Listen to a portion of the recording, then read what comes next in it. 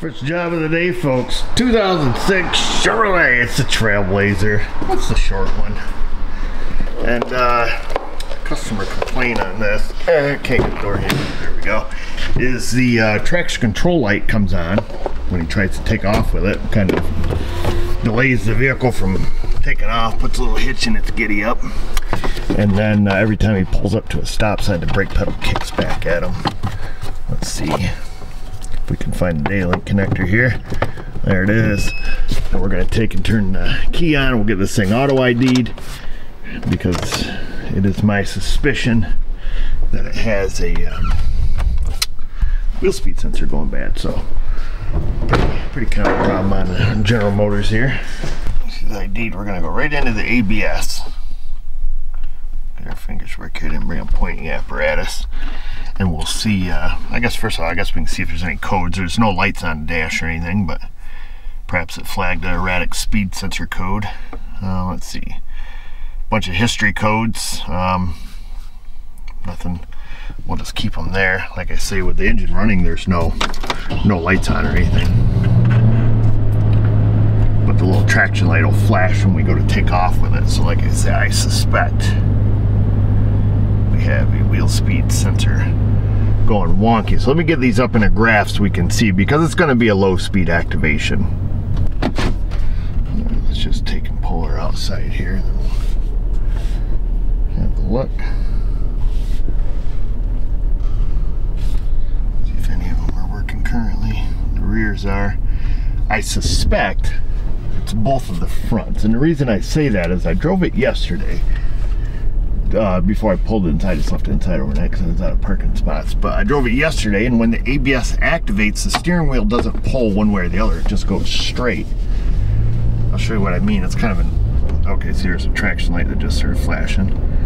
I'll show you. It's kind of an old school trick to see which wheel speed sensor is dropping out.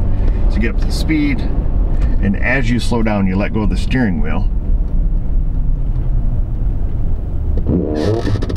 And when the ABS kicks on, usually the steering wheel will tip one way or the other, but this way the steering wheel just doesn't move, which usually indicates, you know, possibly both speed sensors or one of the rears. It's not a 100% tried and true method, but it is one that you can kind of quick and dirty, you know, use. So let's just get over here. Let's just creepy crawl down. So you guys heard the pump kick on there, and it looks like our left front is the culprit. Tell you what, let's get here where we can get a better view at our monitor. It's going to shadow on that thing so we can see it a little better. Here, this will be a little easier for us. I just went ahead and just recorded my drive, so let me show you guys this here. We can have a look at this. This here for us. Let's see, we'll hit play. So you can see right here currently I'm taking off. I'm going about 6 miles an hour on all three wheel speed sensors, and we can see the one here on the left front is the one that's getting kind of crazy. Let me rewind it a little bit here. But yeah, you'll watch it. See, we get about 6 miles an hour before that left front even starts to report. So, and when it does, it's kind of glitchy until we hit about 8 or 9 miles an hour.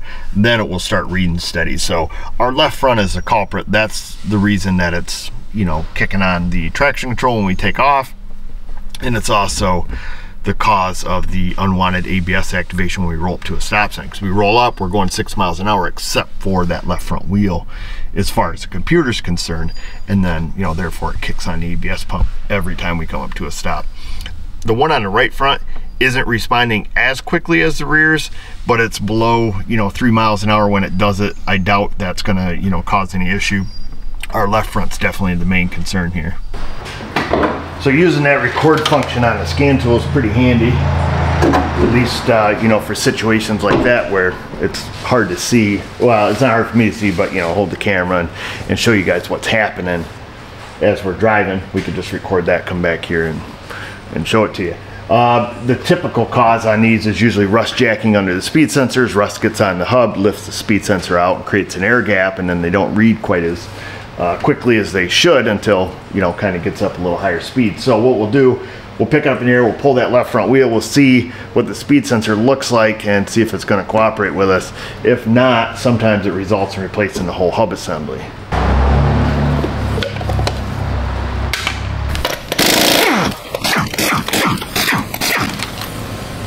Peel this caliper off. Need a little more power. Mother of pearl! Oh. Well, at least we know they weren't going to fall off, right?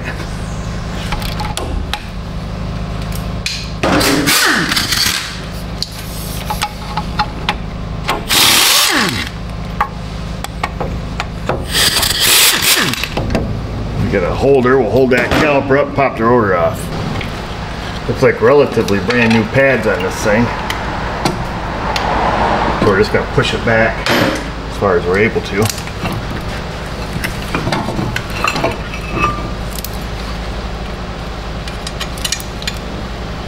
And we'll hang it up here in the spring if we can. There we go. Let me mark that real quick.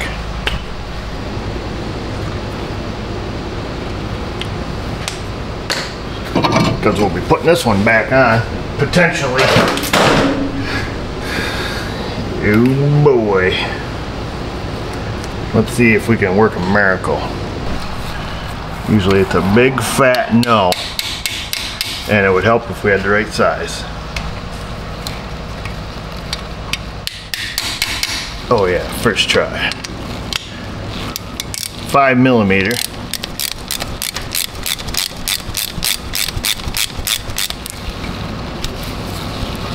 Spin that out. That's where it all goes wrong. Let's get a pair of needle nose. We'll try to wiggle this. This one does have that, I think, looks like that stainless shim underneath it. So maybe. It's our only hope. Croil. This should only take a half a drop according to the Croil expert. Well, that's way too much. We're gonna give it the benefit of the doubt though. Full on douching. We'll let it sit about that long. Open up our slip joints here.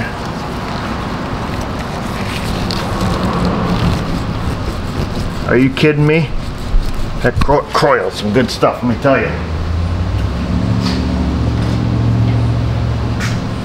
Actually, let me move this. You guys are kind of in our way.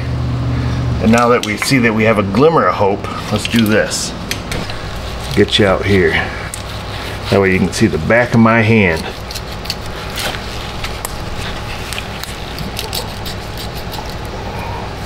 Let's get a little more Croil because it's hung up on the O-ring up under there.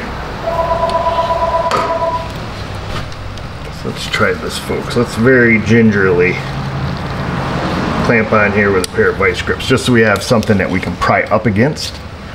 And I'm going to try prying up against them. We need to grip them a little bit more without breaking the sensor.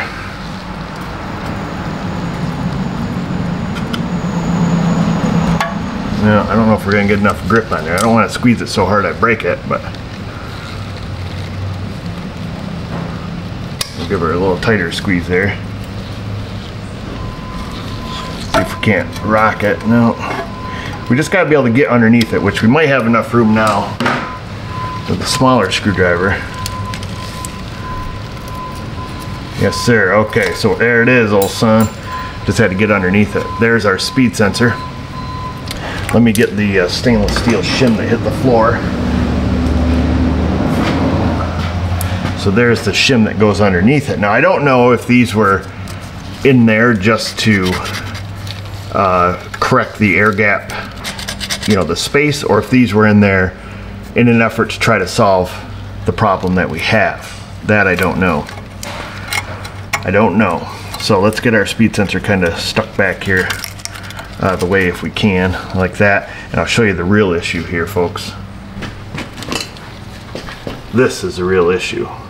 This little green thing right here. No, I'm just kidding. Just wanted to get it out of there. It's a little piece of the O-ring. Just a sliver of it. There we go. But it's all this rust buildup right here. So this rust builds up down here, and then it starts tipping that sensor up, picking it up away from the tone ring that lives down there in the bearing, as you can see down inside there. Hopefully you can see. If not, trust me. But let's plug the hole, clean the rust off, stick that back in, and I'll give you the unlimited limited guarantee that it'll work when we're done. So free tip for you, valve cap off your regular old plain old fits in these holes. So you can stick it right down inside there, all the way down, and that'll keep all the junk from getting in your trunk in the hole. And then we're gonna scrape off the rust. Here with a file. Get that like that. And you just got to get it all chipped out of there.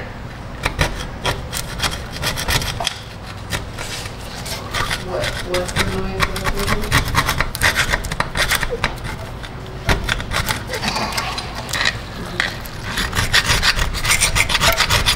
These are just our caliper files here.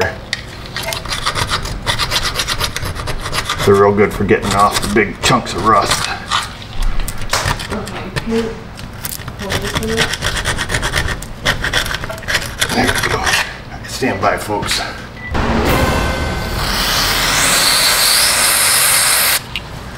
Get that little spritz there. She's pretty rough down here at the bottom, so we want to come in with a regular file here if we can a little bit, just to make darn tootin'.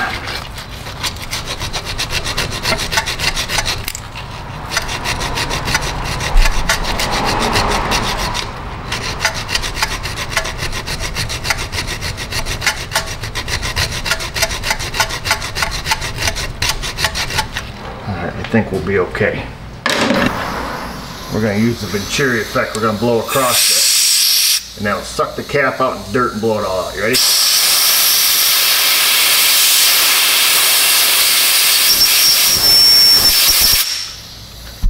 So I lied. Typically it does, but we'll thread back into it and go like that. Usually it sends a little cap flying. We'll blow across it, creates a little pressure in there. I'm gonna go clean this up on the wizzy wheel, wire wheel, and then we'll grease her up, stick her back together, and see if it fixed it.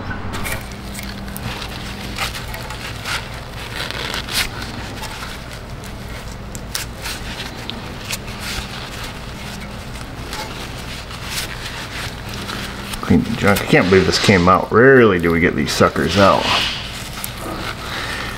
And the other thing I would caution you on is replacing the wheel speed sensor unless you know what the bearing is. So what I've found, like if we get an aftermarket, let's say it broke, we wanted to get an aftermarket speed sensor for it, rarely are they the same because there's so many different manufacturers of the wheel speeds or the wheel bearings.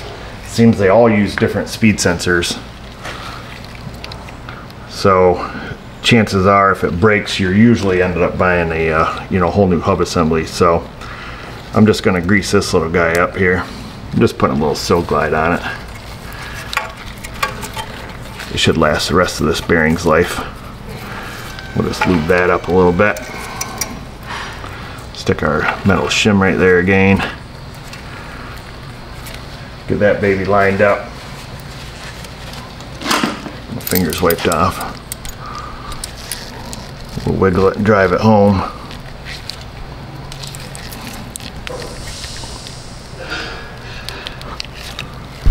Oops, bump into you. Hold on, stand by. Get your focus line back up there so you can see. We'll stick the bolt back in it.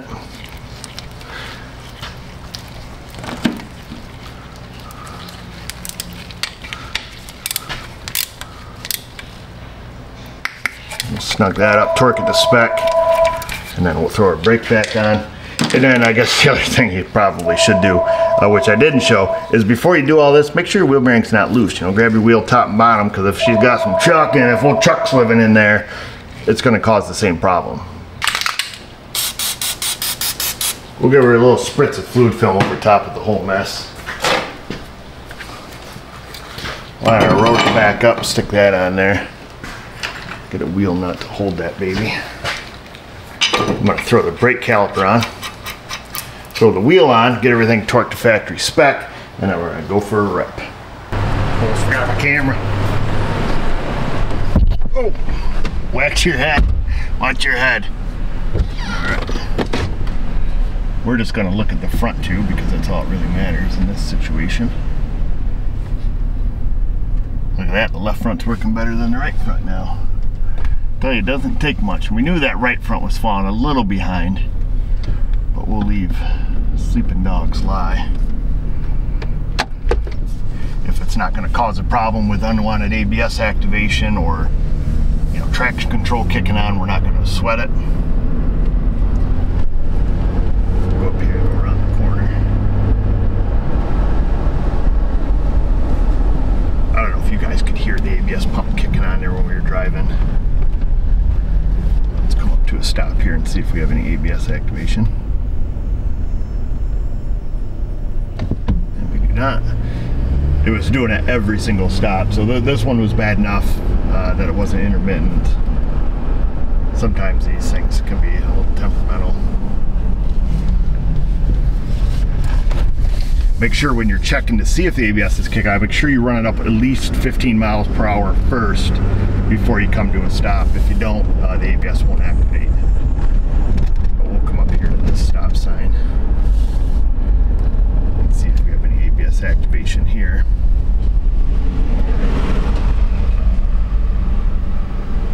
No, we do not. We'll go around the corner here, get straightened out.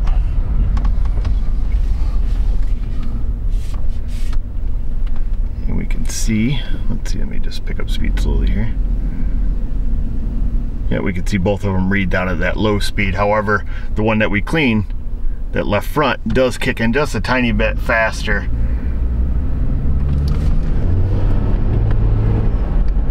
Come up here to the next shadow. There we go. And we'll go about that 6 mile per hour range where it was not reading before, but we can clearly see, you know, that it is now. So confirmed fix, easy fix, no parts required. So that's it, folks. This guy should be happy. We changed his oil and we fixed his unwanted ABS activation. As I mentioned earlier, be ye warned, if you're putting in an aftermarket speed sensor, you got to make darn tootin' that it is precisely the exact same length as one that you pulled out. And if you broke it getting it out, which they often do, you may not have that measurement. And it may be too long or too short. Those are the two things it could be, or just right. So there's three things it could be. And as you've seen, it doesn't take much rust, a few thousandths underneath that speed sensor, lifting it up off that tone ring to make it not work. Because let's be honest, we didn't take off, you know, copious amounts of rust underneath there. So, you know, think about that. If you're concerned you can't get it out, you're not sure about an aftermarket, just replace the hub assembly. Buy the hub, it comes with the, you know, with the speed sensor, and move on with life. If you do that and you live in the Northeast, pack some grease around that speed sensor, whack her down with some fluid film. It'll last a little longer. It'll at least last the life of the bearing. And that's all I can tell you. The only other thing I can tell you, though, is I want to see you in that comment section with your questions, your comments, the concerns. Find us on Insta, the Facebook. You guys know what to do. We're not on TikTok. We don't like that guy. And just remember, viewers, if I can do it, you can do it. Thanks for watching. You spying on me? No, I'm waiting. What are you waiting for? Go to the post office. Oh, you can go, girl. I can go. Go, girl. Go. You go, girl.